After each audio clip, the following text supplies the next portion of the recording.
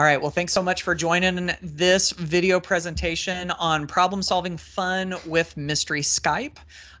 For those of you that are joining live, I just got to say hello to several of you, so hello again. For those of you that are watching on the recording, thank you so much for finding it. Of course, you can find more recordings and more live presentations by going to q.org/Microsoft. That's the easiest way to find any of the new sessions and any of the recordings. So in this session, we're going to be talking about Mystery Skype. It's this fun activity that you can do with your students to help introduce them to the world around them, to help them to meet new people, problem solving, there's geography, there's all sorts of good things when it comes to Mystery Skype. So yeah, lots of things that we'll be able to talk about. And I know that I'm pretty certain that there's got to be some of you that have done some Mystery Skype calls before or have learned some stuff about it. So if you've got anything to add, I'm going to be keeping an eye on the chat. So please feel free to ask questions, throw in your experiences, throw in any resources or any ideas that you've got, because we're better together whenever we all share things. So I'm going to refer to several resources in this presentation, but I thought I'd share this one with you first, ditchthattextbook.com/connect. These are some links and resources to the kinds of things that, I just lost my train of thought. These are links and resources to the kinds of things we're going to talk about in this presentation. That's what I was trying to say. So a lot of the stuff that we refer to, there will be additional resources about those right there. So I'm already seeing in the comments that Nikki has done some Mystery Skype. So I may be leaning on you for some ideas and some some additional perspective and resources and everything. So so feel free to go check out that link if you want to. I've been presenting on Mystery Skype for years. I did this, gosh, it's been almost, what, 6 or 7 or 8 years ago is when I did my first Mystery Skype in my own classroom. We'll talk about that here in a little bit. And it's been so fun to just kind of see other people continue to pick up on it more and more. So, but I thought that we might try an actual Mystery Skype game to start this out. So here's how we're going to do this. We're going to give this a try. So the idea behind Mystery Skype, of course, is that it's like this global guessing game, right? And so usually what you do, I'm going to turn my screen off real quick so that you can see me.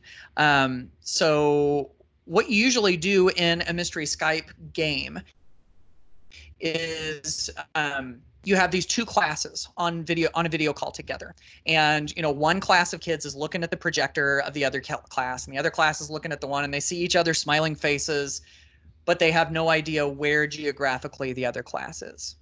And so they ask these yes and no questions back and forth to try to figure out where the other class is. And so this class will ask a question to that class and they'll answer. And then this class will ask a question to that class and then they'll answer. And they go back and forth as they narrow it down, narrow it down, narrow it down, narrow it down, until eventually one of the classes is able to guess where the other one is. So I thought that we might try a version of that with all of you being the question askers and me being the question answerer. Now, usually in a traditional Mystery Skype game, it would be two classes asking each other questions back and forth, but there's a whole bunch of you and there's one of me, and I thought, this might be a little easier way to kind of replicate it. So I put a link up on the screen, and I know that I took my screen share off, so I'm just going to type it into the chat. It is mapchart.net/usa.html. So I just put it into the chat. And if you want to click on that link, let me show you what you can find whenever you go there. And I'm going to go back to screen share real quick. I found this a little while back, and I thought this was the coolest thing. So, and it could be a really nice resource whenever you're doing Mystery Skype calls. So Here, let's do it again. mapchart.net/usa.html. And there is a world.html if you want to do a world map. But I figured we would just do the do a United States Mystery Skype game. So, and it looks like, you know, there's a handful of you that are from Canada. So if you'll bear with me on my on my USA focus here. But what we can do is with this map, I wanted to show this to you real quick because what happens in a Mystery Skype game is as the kids ask a question, as they ask a yes or no question, what happens is they're able to mark states or countries off of the map because they know that they've ruled them out. And what's neat about this mapchart.net is that you can click on a state and you can turn it a color. And so if I need to toggle on or off several, and you've got to right click to remove the color, but if you click on it, it turns the color on. You see how I just removed all of those. But this is kind of a neat thing to be able to toggle states on and off as you guess them. So if you want to have that going in a separate tab, you can always jump over and use that. Or if you don't want to use it with this call, then you can always just, you know, file that away for the future to be able to use with students. So Nikki says, I used a PDF with an annotation feature. I feel ancient. Oh no, that's a good idea. In fact, I've seen teachers laminate maps and have used dry erase markers or, you know, those little grease pencils to be able to mark off states as they guess them or mark off countries as they guess them. So anyway, there's what that looks like. And so what we're going to do real quick is we're going to actually play a Mystery Skype game. So what I'm going to do is, instead of using the state that I am in, I'm going to use a different state.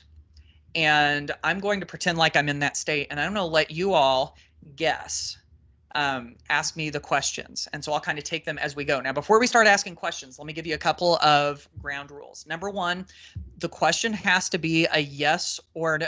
Lori says a state of mind. Oh, that would be really complicated to try to answer, I think. So anyway, like I was saying, a couple of ground rules. Number one, it has to be a yes or no question. So you can't say, is your state to the north or to the south of something? That's an either or question. Is it, well, that's a yes or no question. It has to be, you know, it can't be either or, it can't be one of three, like what time zone is it, is sometimes people will want to ask. You can't just ask what time zone are you in, you have to ask a specific one because that's a yes or a no question. So that's one. And the best questions, I'll tell you this too, the best questions are the ones that eliminate a large chunk of the states, whether it's a yes or a no answer. So for instance, if we were doing a global Mystery Skype and someone asked, are you in the Western Hemisphere? That's a good question because whether it's a yes or a no, you're eliminating half of the world. So anyway, those are just a couple of things. I'm starting to already see a couple of questions here, so I probably better go ahead and turn it over to all of you to start asking. So Nikki threw about 500 questions out there. No, I'm just kidding. It was only like 3 or 4. But yeah, so if you have like one specific one, then go ahead and fire it away. Okay, so here's the first one I'm going to take. Let's see. Minna said, if I'm pronouncing that correctly, are you in the Pacific time zone? Are you in the Pacific time zone? And I'm going to say on that one, in the state that I've picked, no, I am not in the Pacific time zone. So that means that you can cross off all of the states that are in the Pacific time zone. So I'll do one of those up here too. I'm going to guess, because I don't live in the Pacific time zone. So I'm just going to guess, does it go over to about there? You all can tell me if Arizona, Utah. Actually, I'm not even convinced that Nevada. Is it Nevada or Nevada? I don't know. I'm asking lots of questions. Okay, here's the next one. Kristen asks, are you in the Eastern time zone? Now, the answer for me as a person would be yes, but remember, I'm just picking another state to be a part of. So I'm going to say no to that one. Am I in the Eastern time zone? No, because see, here's where I really am. I'm really in Indiana, but remember I picked a different state. So am I in the Eastern time zone? And the answer there is no. I'm not going to click all of these little bitty states over here. So I'll just do that, and we'll just remember that all of these are ruled out as well. Okay. All right, good. What's another question? Is your state east of the Mississippi River? Ah, see, Nikki just asked probably the most common Mystery Skype question, which is using the Mississippi River as a using it as a dividing line, and then asking, are you east or are you west? So in this case, she asked, is your state east of the Mississippi River? And to that, I would say, no, my state is not east of the Mississippi River. So we'll rule a few more out there. What else have we got? Does your state begin with the letter A? Yvette says. And see if we look through here, we can see of the ones that are remaining, we've got 1, 2, 3 states that start with the letter A. So that one, I have to say, no, my state does not begin with the letter A. So we're going to cross those letter A's off. There we go.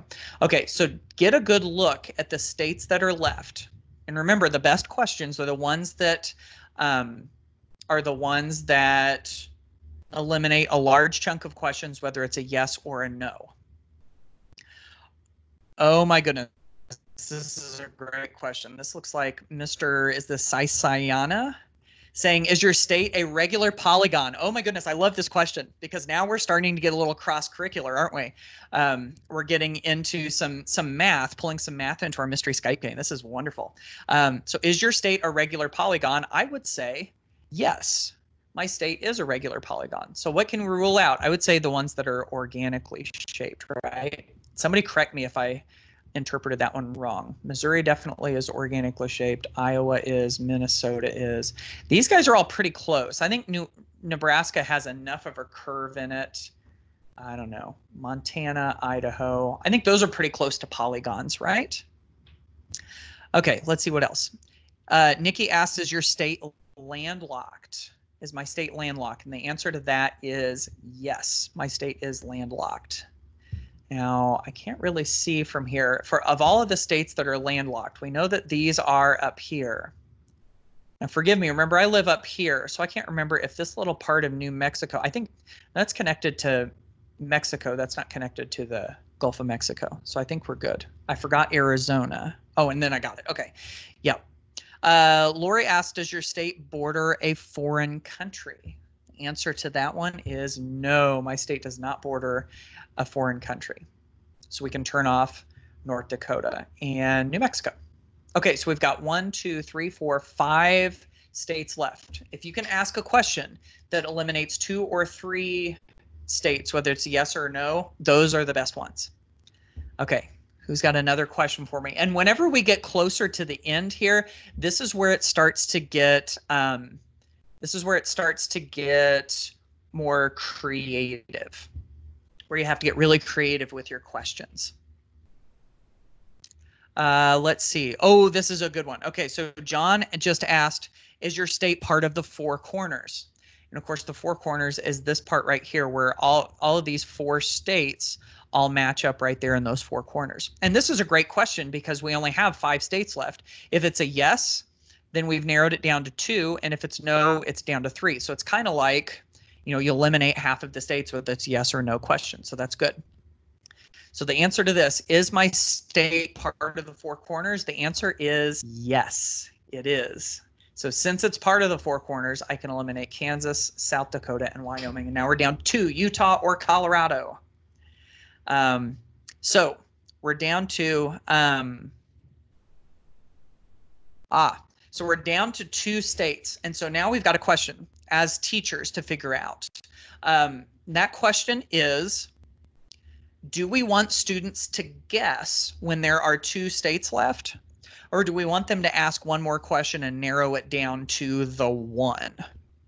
That's kind of like a philosophical question that any teacher that uses Mystery Skype has to sort of figure out on their own is, do they want to let them guess? Nikki says, I made my students ask a question. So in her case, she doesn't just let them guess. She makes them ask another question and narrow it down. So that's what I'm going to do with all of you. And I've seen several good questions here. Does your state have 4 sides? Is your state west of Nebraska? Does your state have a 2-word name? Well, that one would have been great earlier, but that got ruled out. Does your state border Nevada? Is Denver in your state? Is marijuana legal? Does your state start with a vowel? Yeah, all of those are good. Let's go with the last one that I've got on the list, which is, does your state start with the vowel? And the answer to that one is no. My state does not start with a vowel. And so we've narrowed it down. What's my state? This is the part where I always turn to the group that I'm with or the kids that I'm with, and I'd say, whenever it's time to guess, I say, we guess that you're in the state of, and then they all yell, and it looks like some of you are doing it, Colorado. That's right. I'm pretending to be in Colorado. And there's actually a reason that I'm pretending to be in Colorado. I get to go on a hiking trip in the Rocky Mountains in about a week and a half with my brother-in-law and a bunch of other folks. So pretty excited about that. So I thought, yeah, that's probably a good state for me to guess, or for me to choose. So so there you go. There's sort of an initial entry into the Mystery Skype world. So hopefully that was an enjoyable one for you. But that kind of gives you a feel for how how it works, right? So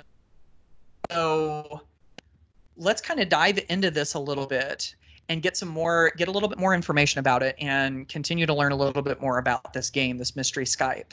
And by the way, the geography version of Mystery Skype that we just played is not the only version. This works from all the way down from the littles up to the bigs to some extent. There are different variations that you can have. I know with my kids, I taught high school Spanish, and my high schoolers loved playing Mystery Skype, especially since we played in Spanish.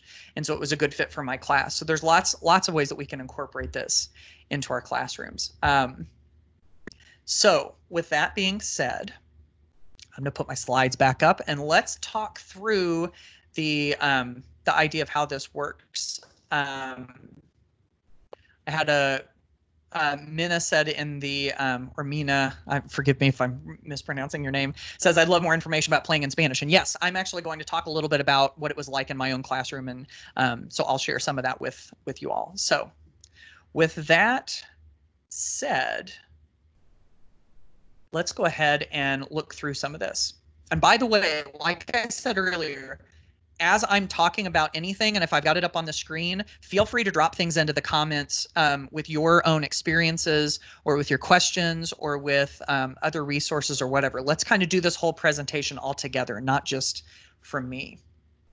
Now, when we get to this point in the presentation, we've played a Mystery Skype game.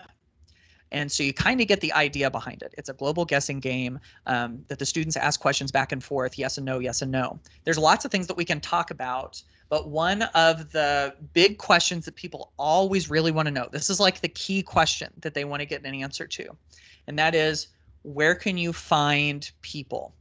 Where can you find classes to interact with? I actually saw a little bit of chatter about this in the chat earlier. We had some folks talking about this, so I'll pull that in just a second too.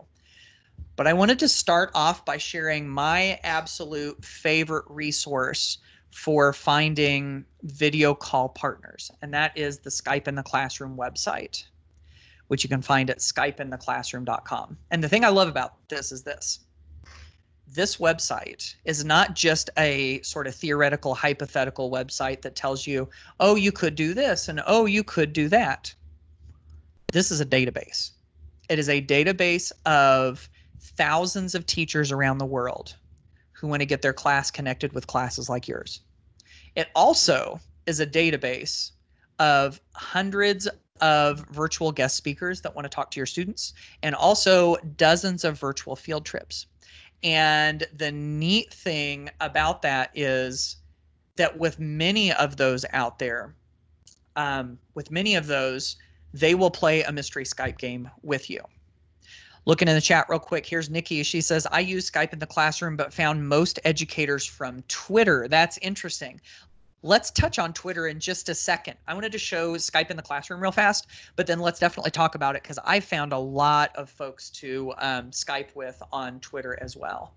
So with that in mind, let's do this. Let's go to skypeintheclassroom.com. So you can kind of see what this is. And by the way, if you want to pop open another tab on your device and kind of scan through this yourself, that might be kind of fun. So this is the website, skypeintheclassroom.com, which is actually just a redirect to education.skype.com. So really either one of those will take care of it for you. So this is what it says: a free global community that fosters empathy and compassion for each other and our planet. Doesn't that sound like a mission statement that we can all get behind? And so you'll find on the Skype in the Classroom website, you'll find that it has a spot for virtual field trips. Here's the Classrooms and Mystery Skype button. We're going to click on that in just a second. There's the guest speaker sessions. So this is where you can find guest speakers to talk to your students. There are collaborative projects, curated projects and lessons that you can do with classrooms around the world. There are themed collections. It says live lessons around themes like literacy, conservation, animals, and more. And then there are even special events. I know lots and lots of teachers, especially in the upper elementary grades, do stuff with Jane Goodall and chimpanzees and Gombe National Park and all of that Tanzania. There are some neat special events, including one that Jane Goodall does, I think, pretty much every year that you can jump into. So that's kind of the meat and potatoes of the Skype in the Classroom website. Now let's click on the Mystery Skype part and let's see what we can find. See, this is the thing that I love, is that there are so many possibilities here. And you can search them if you have a specific keyword that you want to search. But then you can also narrow it down. Like if you're working, I was working with high school kids. So I figured if I brought it up to about 13 or so, 13 to 18 plus, that would cover my students. And then duration of session, if you want it to be a short one or a long one, you can kind of do that. So it's got all of these different filters that you can use. You can even filter by subject too. And so you can see there's computer science, there's gaming, there's language learning, physical health and wellness, science, special education, world languages, so on and so forth. And so this is the Classrooms and Mystery Skype section. So this is the one where I should be able to find connections for my class. And I love to just look at the places that these are from. We've got Medford, Oregon here in the United States. We've got the Netherlands. We've got Israel. We've got Brazil, Murfreesboro, Tennessee. My aunt and uncle used to live in Murfreesboro, Tennessee. India, United Kingdom, Atlanta, Georgia. And see, some of these are focused in more on a specific theme, but then some of them are just classrooms. Like this is a classroom in Jacksonville, Florida. And this is a classroom in Valencia, Spain. Ah, Valencia, Spain. I have a story to tell you about that later. And so if you click on one of these classrooms, like for instance, we'll see that this is a classroom of 11 to 14-year-old students. And so if we click on this classroom, we get to see a little bit of information that the teacher has shared. On Fridays, our middle school offers an activity session. Students in this group only meet once a week. They'd like to participate in Mystery Skype activities. Excuse me. With either other classrooms or individuals. We are newbies, but we're excited to collaborate. So they gave you that information. And then if you decide that this is a good class for you to get connected with, then you can click on that button. Now you do need to have a Skype or Microsoft account. So you can click to sign in. I'm going to try to get signed in real fast and see if I can show you what it looks like. And so then it asks you for your contact information. So there's that. There's my email. I could put a separate contact email, a location. Oh no, this is for me to register. Okay, I think I registered with another Skype account. So anyway, basically all you do here is you just follow the instructions and you're there. So let's see. So anyway, once you've done that, then you're able to make contact, and then that really is a very easy way for you to find other classes to be able to join. Can you use a personal Skype account? Yes, absolutely. In fact, that's the way that I used it for the longest time. Was I just created a Skype account and then I just used that. So I don't think it has to be anything that is provided by your school. Christina in the chat says, to get students familiar with working in shared documents, I can see pairs of students doing a mystery Skype, kind of like Battleship, but remotely and digitally using the map to record. That sounds like a really interesting idea. And shared documents can be a really big part of these. We're going to talk about that in a little bit, but I really like that idea of having almost like a Battleship game, and then they can kind of go back and forth, back and forth. I guess, I've actually heard people say that Mystery Skype is kind of like a cross between 20 Questions and Battleship. If you've ever played the game Battleship before, 20 Questions and Battleship is kind of the way that it works. So anyway, this is definitely one great place to go to find some stuff. But like Nikki said earlier, she said, I found most educators on Twitter. So let's go to, I want to show you one specific Twitter hashtag, the Mystery Skype, if I could spell Skype, the Mystery Skype one. Oh, Laura says, or Guess Who. You could do a Guess Who game instead of a Battleship game. Yeah, that would totally work. I love both of those ideas. Okay, so if you do Twitter, then following or basically checking out the Mystery Skype hashtag is a really great way to find other educators who use Skype or other video calls within this kind of an activity. It's also interesting to see what other people are doing, because a lot of times people will post to this hashtag with what they're doing in their classes. But then also you'll get requests. So I'm not sure if I'm going to be able to find a request here, but sometimes you'll see like 4th grade class wanting to, oh, look, there's another map. We were just talking about coloring in maps. And apparently okay, so here's a request. Any of my PLN, my personal learning network, located in a non-shaded state, want to do a mystery Skype, let me know. So you look around and these are the places that John's class has been. And so he's looking for other ones. So anyway, you continue to scroll down through here and you can see some of these activities, but then you also do sometimes get to see requests, and that's an easy way. Oh, look, there's our session right there.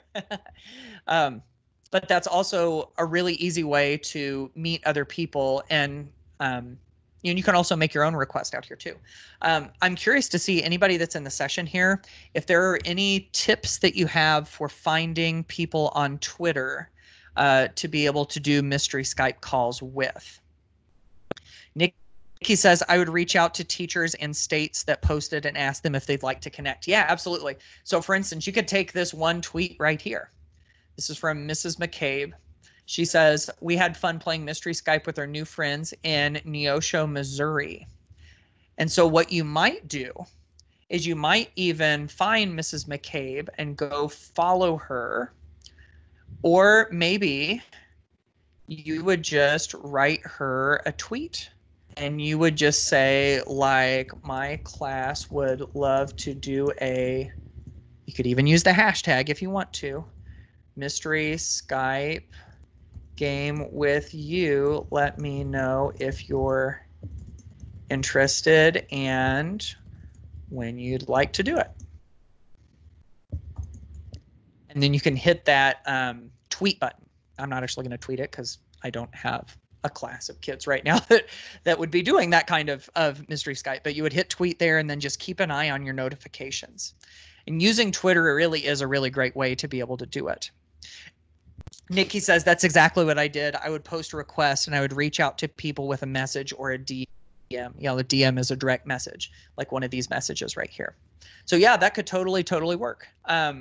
So let me show you another idea. And by the way, continue if you're watching this. If you have other things to share or questions to ask or whatever, feel free to drop those in the chat. Nikki just said her goal was to get all 50 states, so I had to get creative when trying to find teachers to connect with. I've heard of lots of teachers that have tried to do that, to get a mystery Skype game with all 50 states, and it is a challenge from what I hear. So I want to show you another neat way to be able to find people to do these calls with. But before I do, Lori just dropped something in. What about Empatico? Yes, absolutely. Empatico.org. I'm so glad, Lori, that you brought this up, because I always forget to mention this one. This is so good. So take a look at their mission. Empatico is a free tool that connects classrooms around the world. Sign up for free, watch the video.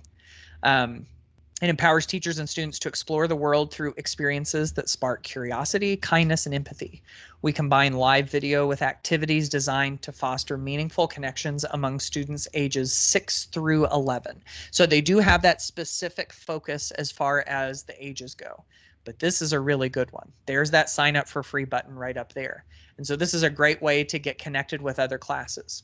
Through video interactions, choose a partner class and schedule a connection. Foster meaningful connections with their research-based activities, amplify your students' voices. It's completely free, always will be. You sign up, you select a partner class, and then you get connected. Yeah, this is a good one. This is a very good one.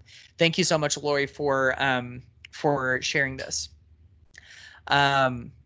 So Minna was asking, basically then you just get the teacher's Skype ID and privately set up a Skype meeting with that teacher. No mystery Skype channels needed. Exactly. That's basically what you end up doing. Whether you connect here, or if you find them on Twitter, or if you go to the Skype in the Classroom website, that's basically what starts to happen is that, yeah, it really wants me to sign up.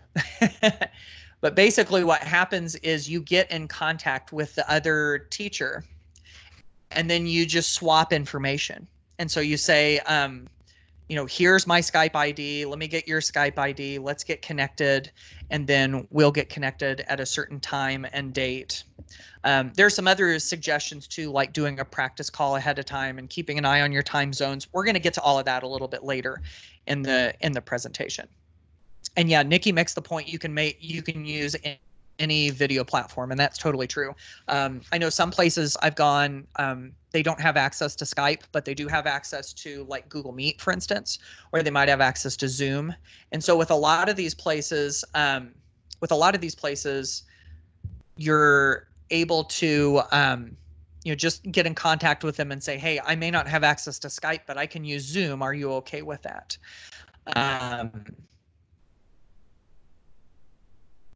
Ooh, we got a couple of good points coming in here in the chat. So Mr. Sayana, again, forgive me if I'm mispronouncing that, says, unfortunately, Google's connected classrooms went away with Google Plus, and some folks moved to Facebook. And so he shared this Facebook group, which appears to be a really good one. I'm going to put it up here on the screen. And there are lots of groups all over the place. This one's called Connected Classrooms with 671 members. And so it's just a way to post to search for classrooms and to connect. And so you can ask to join that group.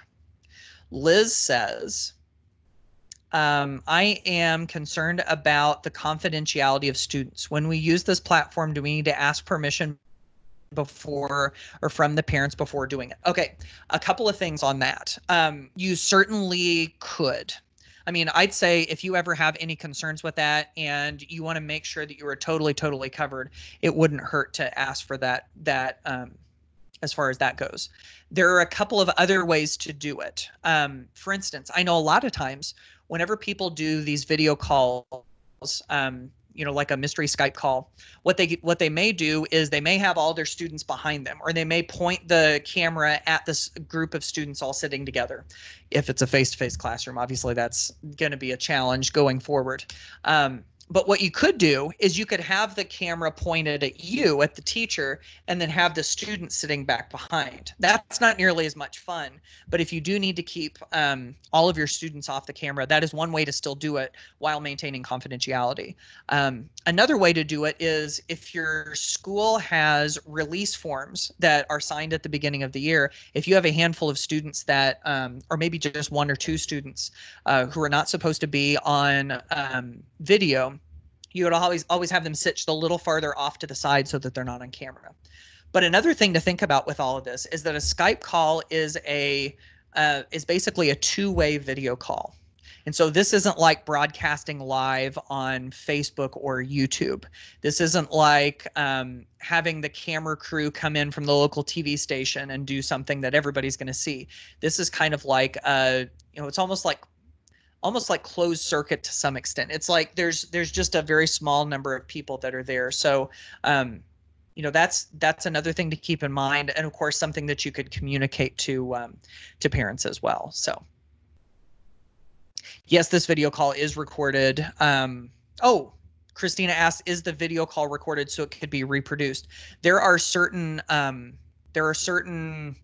tools that you can use to record. For instance, if you did it over Microsoft Teams, which is what we're using for this webinar, there is a recording feature within that. There are other video call platforms that do have recordings, and so you could certainly record them if you want to. I know for Skype in particular, there is the Skype call recorder. And so with the Skype call recorder, that will allow you to record the call and be able to watch it again later. It's not actually natively part of Skype, but it's something that you can add. So yeah, variety of different ways that you can get at that. Okay, let's keep moving. Because we talked about where you can find people, and we touched on a variety of things. In fact, you know what? There's one other thing that I wanted to show you when it comes to finding people. I thought this was brilliant. So this idea came from Diane Smokorowski, who's an educator in Kansas. She's a Skype master teacher. I'm actually a Skype master teacher too. I forgot to mention that earlier. But she was one of the original ones. And she came across this really neat trick to be able to find people to do video calls with. Now, of course, you could always just ask people in your community, or you could just, do web searches and be able to find people. But here's what she suggested. She suggested that you go into a web search and you type in what I'm going to show you right here, site:/Twitter.com space, and then you type in the kind of person that you're looking for. You can see that I've done this before because the example I always give is an entomologist. So like, if you're looking for someone who can talk to your students about insects, let's just use that as an example.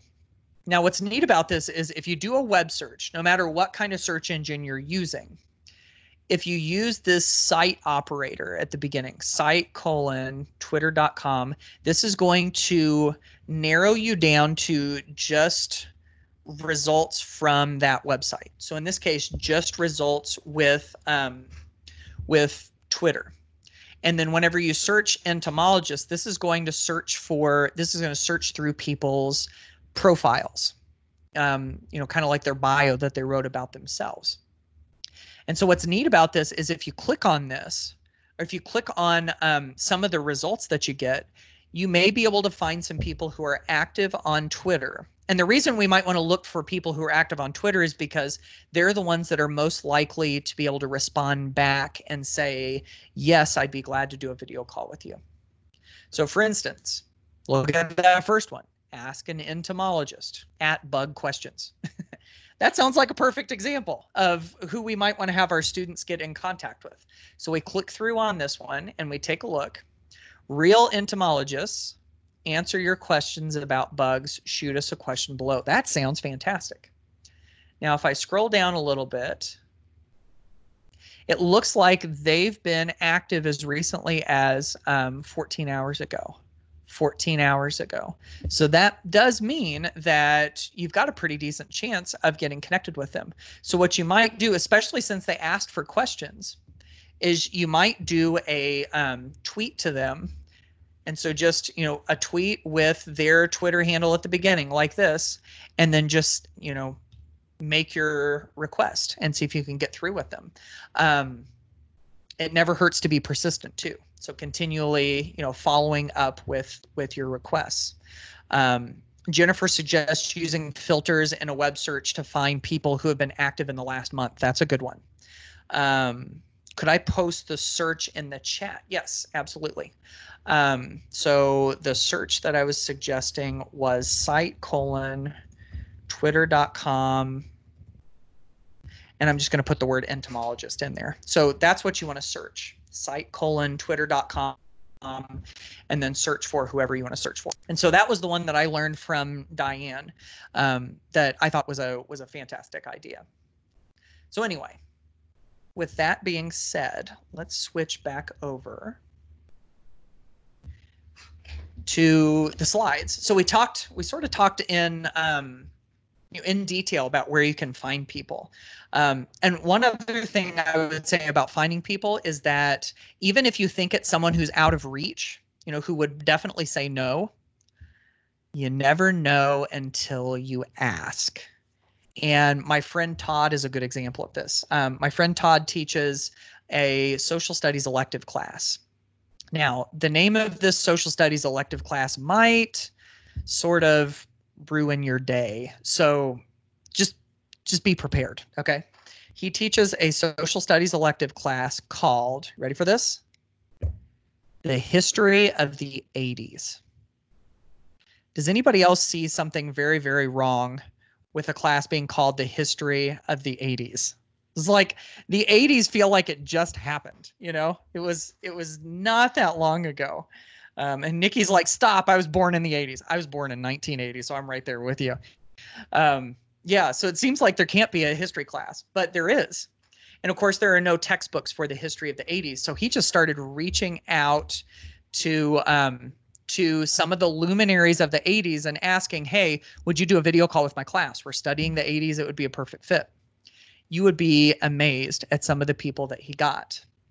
If you've ever heard of The Cosby Show before, popular sitcom in the 80s, Malcolm Jamal Warner was one of the stars of the show, and he came on and talked with Todd's kids just because he asked.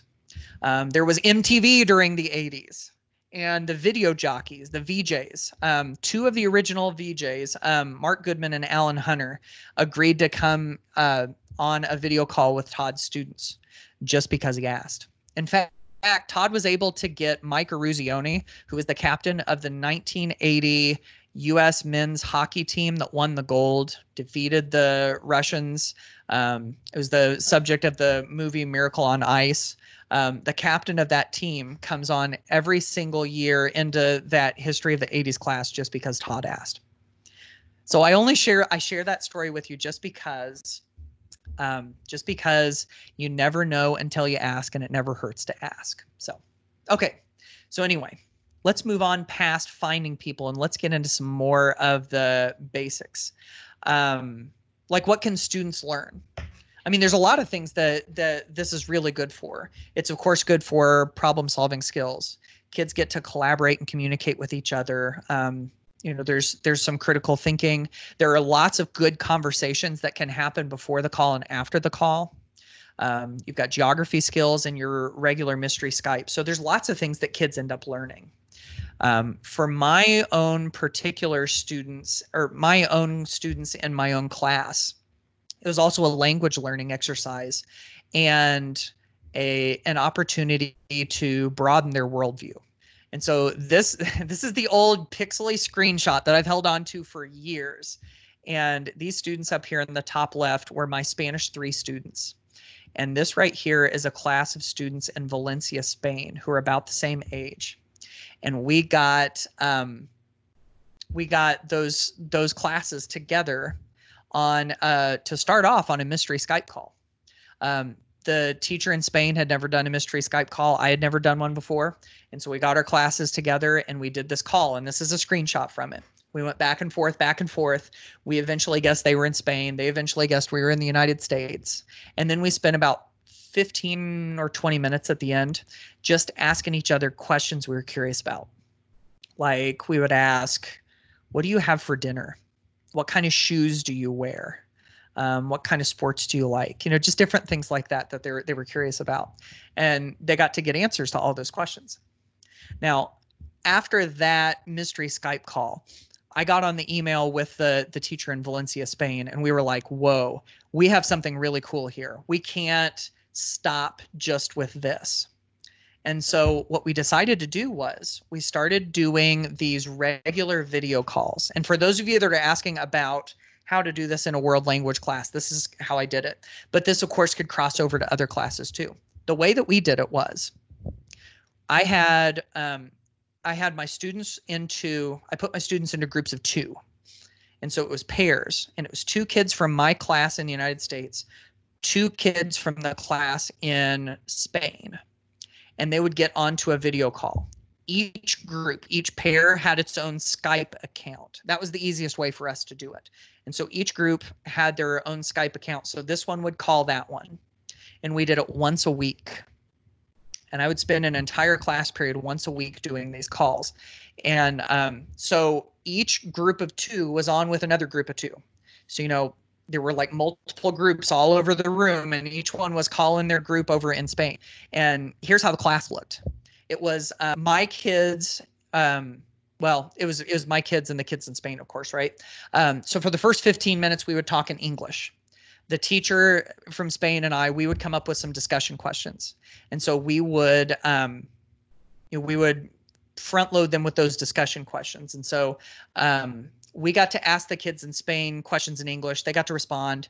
And then my kids got to coach them on their English, which was something they had never done before. Coach other kids their age in English as a second language. It was a pretty cool thing. And then for the next 15 minutes, my kids would answer questions in Spanish from the kids in Spain. They would ask the questions, we would answer, and then they would coach us on their Spanish.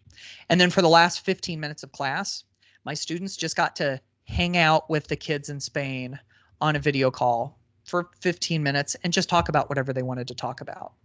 And that was probably the coolest part of the whole thing, because my students got to have real, honest to goodness interactions with kids from another country.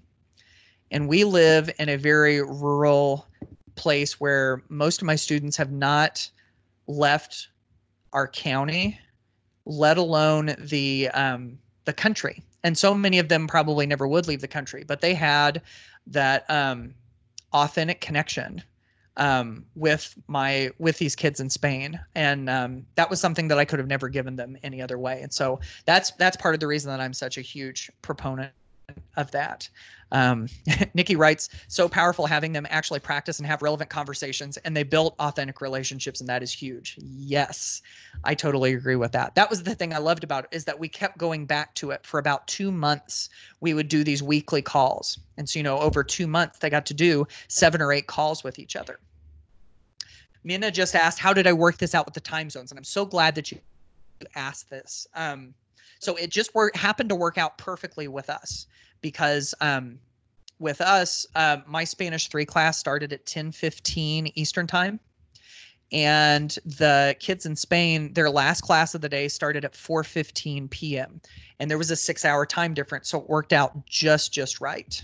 However, it doesn't always work out that way. So with the time zone, there are a couple of ways around it. One is, if you can get a place that has, if you can get a class that has a similar time zone to you, or the number of hours they're ahead or behind works out, then that's great, and that's no big deal. Another strategy I've used is go north or go south, because if you go north or you go south, that's still in the same time zone. And so for me, that meant that, if I'm looking for places where they speak Spanish, it's easier to go, down into South America for me than it is to go over into Pacific time in California. So those are some things to think about. Another thing you could do is, you don't even have to do this synchronously on a live video call. You could use a tool like Flipgrid, where students can record asynchronously, which means they record a video for others to watch later. And then they're even able to reply back to each other with a video response. That didn't exist when I was doing this in my own class, but that is an easy way to get a similar experience without having to battle the time zones. So I'm so glad that you brought that up. That was a good point. So let's keep moving. I talked about how there were alternative Mystery Skype games. And so I want to throw a couple of these out to you. And of course, these can be as wide and as varied as you want them to be. because the traditional Mystery Skype game is a geography Skype. So that's one where you're guessing where they are geographically. But there are different ways to be able to ask yes and no questions to another class to be able to do this. For instance, there's the Mystery Animal Skype.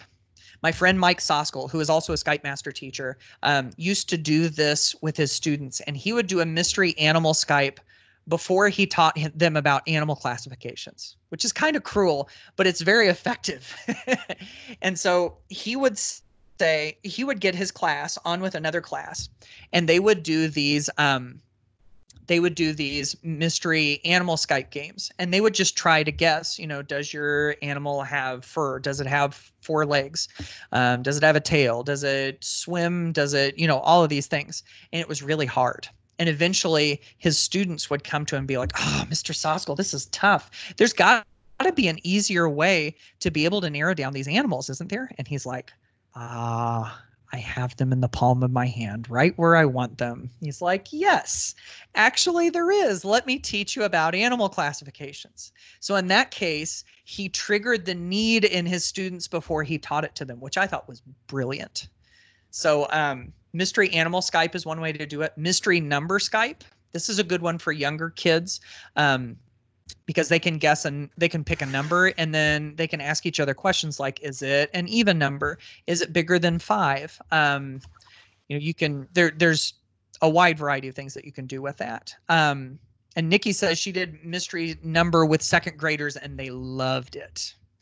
Lori asked the question, could you connect with a zoo or an aquarium? Yes, absolutely. In fact, if you go to skypeintheclassroom.com and you look under virtual field trips, there are a handful of them that you could always check out. And some of them are even willing to play Mystery Skype with you, or you could just do the virtual field trip. Either way. So there's also, I've seen music classes do Mystery Instrument Skype, where there's they pick an instrument and then they say, is it a woodwind, or is it a brass, or does it have valves, or does it have strings, or, whatever. So anyway, those are just a few of the alternatives, and you could continue to, innovate. It doesn't just have to be one of those. When you're playing a Mystery Skype game, this is an important thing to think about, is what do you want your students to be doing when the game happens? Because if you have them all clumped into one group and you start the call, you may find the 80-20 rule. I think they call that Pareto's principle, that says that 80% of people do 20% of the work, 20% of the people do 80% of the work. You will find that a handful of kids will start doing all of the things, and the other ones will probably sit back and watch. But if you assign jobs to students, then all of a sudden it becomes this big, it's almost like, I like to think of it like gears, like the gears of a clock all turning and the cogs all turning all in the background, because everybody has a job and everybody's doing part of the process. So you may have a greeter who is on camera when it starts and introduces themselves and may say something about their school without giving away the location. You have the question askers who stay on camera and they're the ones who ask the questions. You may have an answer logger, who is somebody who logs the answers to the questions that you ask to help the students be able to figure out what to ask next. You may have a mapper, a student or a couple of students who have a map out who are helping try to figure out what the next questions will be. The question answerers are the ones who stay on, and they're the ones that answer the questions that come in. A runner could be somebody who takes one thing over to another person. I made up the word goodbye-er because all of my other ones had at the end of it. The one who does the final goodbye. And then in my class, as a Spanish class, we always had translators, because every once in a while a class would ask a question in Spanish and there would be a word we didn't know. So we had to ask the translators to go look it up. So those are some of the things that you can do with students when it comes to that. There's a question in the chat about please share the recording link and presentation. The links are available at q.org/Microsoft. So I think I mentioned that earlier. I'm going to put it back in the chat. So you should be able to get the recordings there. All right. couple more things as we wrap up. These are a couple of just quick tips. We talked about the time zones earlier. I also have found that sometimes time zones change. So, so what you can do, or one thing that you might want to do, is to ask them if they have a time zone change coming up. I missed out on our final video call with the kids in Valencia, Spain, because the time zone changed in Spain, and we didn't get to do it. So do a practice call. This is another good suggestion. If you're supposed to get connected with this other class on a Wednesday, then maybe on Monday or Tuesday you do a quick call with the other teacher, just with the teachers, and just check your audio and your video and make sure that you know what's going on. I really like these next two. Prepare students for the call and do a debrief afterward. See, whenever the students kind of know what's coming to some extent, and they know what the norms and the expectations are, that can help. But then afterwards, these calls can be such great learning moments, learning opportunities. And so don't miss out on that learning opportunity by just moving on to the next thing after the call's over. Take some time to debrief. Ask them what they thought. Ask them what they learned. Ask them what they think about what they heard, and maybe even plan some special follow-up activities that go along with it. And that kind of leads into that last one. Use it to prompt new activities and lessons. So if you're willing to be flexible and to kind of like invent something on the fly after the activity happens, you can come up with some really cool stuff. And then there are follow-up lessons that you can do. I'll just breeze over these real quickly. We talked about Flipgrid videos. There are street view maps and satellite maps where you can look at the location of the person you just called. You can always work together in an online document. So if you have like a shared Microsoft Word document online and you share it with the other class or with a small group of kids, then they're able to work together in that document. I always thought it was cool to, if you can get your two classes together to benefit somebody else, to do like a service project together. Or you could have students present together to the other class via video call. So there are lots of things that you can do to kind of follow up. So as we kind of wrap this up, I wanted to give you this one last thing. If you love these ideas and are looking for more practical things that you can bring into your classroom, I have something for you. These are 3 free ebooks that you can get on my website, which you can get at ditchthattextbook.com/101. So if you go there, you can get signed up for my email newsletter. And while you do that, you also get these 3 free ebooks with lots of ideas. They've got downloadable templates. You can download them and you can assign them straight to your students. So if you're interested in getting that kind of stuff and a pipeline of new ideas into your inbox once a week, ditchthattextbook.com/101 is where you want to go. So that sort of wraps things up here. This has been a lot of fun interacting with y'all. Thank you so much for the great comments in the chat. Thanks for coming. Again, q.org/Microsoft is the place to go to get the video recording if you want to watch this one or any other one, really. That's where that recording will be. So this has been fun. Hope you enjoyed it. Hope I get to see you on another session. Take care. Be safe. I'll see you later.